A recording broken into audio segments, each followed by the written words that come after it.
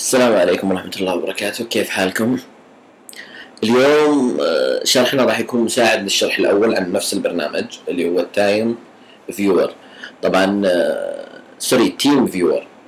طبعا على أساس إنه في أسئلة كثرت في الموضوع عن طريقة الاتصال بالويندوز عن طريق نفس البرنامج.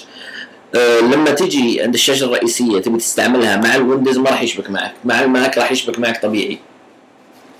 تمام. نجي نروح على بارتنر ليست. تمام. تسوي ساين اب. اوكي، تدخل على الساين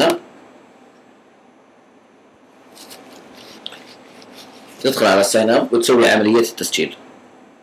تمام، اللي هي اليوزر نيم، الايميل، تأكيد الايميل، الباسورد، تأكيد الباسورد والبيكتشرز والتيب. بعد ما تخلص تسوي اوكي، راح يجيك ايميل على بريدك الالكتروني. الايميل هذا عبارة عن اكتيفيشن، تسوي اكتف للتسجيل حقك. بعد كذا تسوي ساين ان. انا ماني عارف كم حطيت الوسط بصراحة.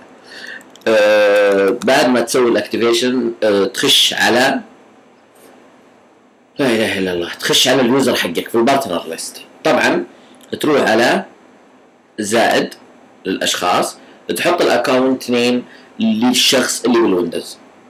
تمام. بعد ما تحطه وتحط له اللقب هنا، اوكي، تسوي له اوكي. مجرد انه يدخل اونلاين تروح على اليوزر حقه.